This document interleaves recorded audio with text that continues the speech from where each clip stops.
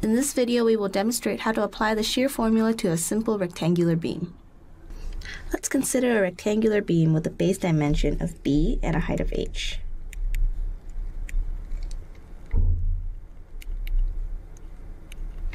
If our beam is subjected to some transverse loading, then the cross-section will be subjected to an internal shear force of V. To determine the distribution of shear stress across the height of this cross-section, we can apply the shear formula to calculate shear stress at an arbitrary height of y. First, let's write the equation for shear stress. So that is the shear formula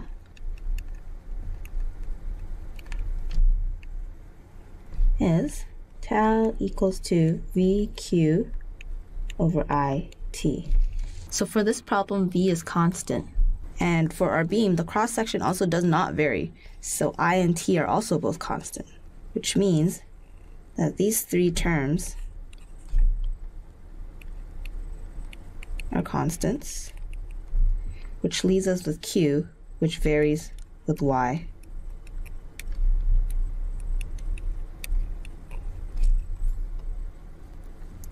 Remember from the previous video, we derived an expression for Q, where Q was equal to the integral of y over an area of dA prime. And this was simplified to some y prime bar times A prime.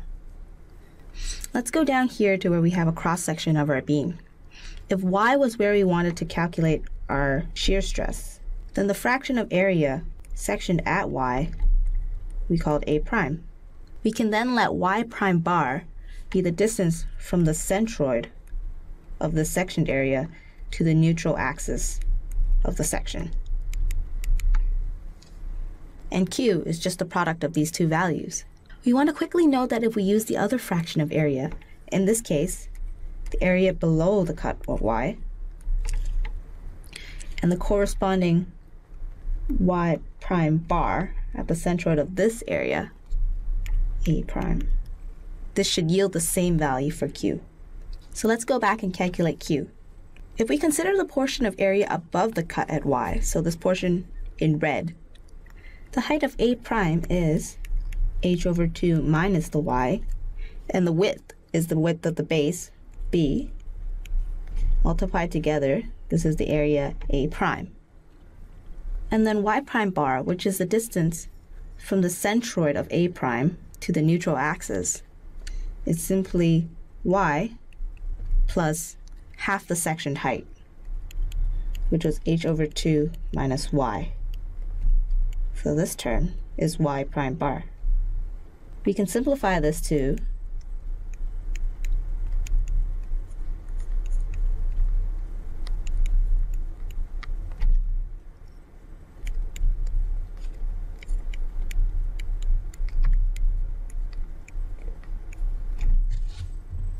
We can then move on to the moment of inertia for a rectangular section. The moment of inertia, I, is equal to 1 over 12 base times height cubed for a rectangle. Next, we want to find the width of the cross-section where we want to calculate our shear stress, which is called T. And here T is equal to B, which is our base dimension. Now that we know all the values of the unknowns, we can substitute them back into the shear formula to solve for the shear stress tau as a function of y. So writing that out here, we have tau equals to VQ over IT. And then we substitute all the terms above. V is constant. Here's Q.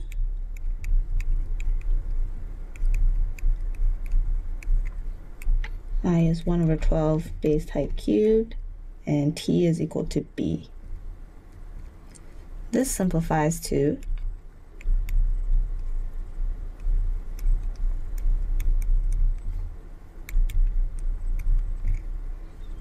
Note here there is a y squared term, which means our stress distribution is parabolic with respect to y.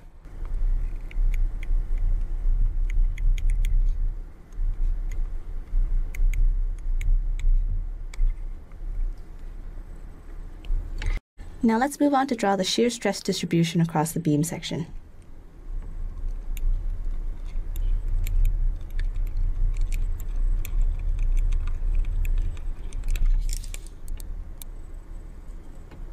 cross-section is symmetric about the neutral axis, so the distribution should be mirrored about the neutral axis.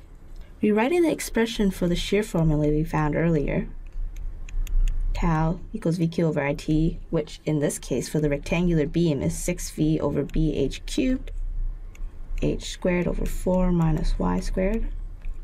This is for the rectangular beam.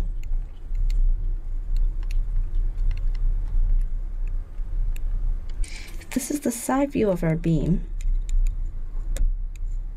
At the top fiber, which is right here, we measure Y from the neutral axis.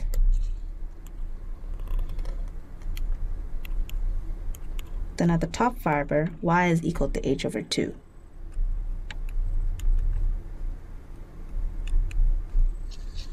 Substituting Y equals H over 2 into our equation for tau,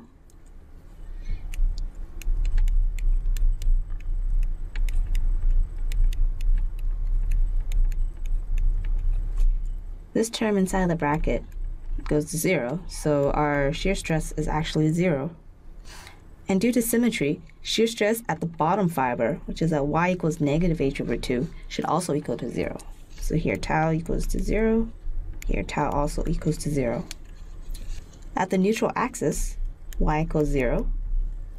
And this should be our maximum shear stress. So tau equals to tau max. Again, substituting into our shear formula,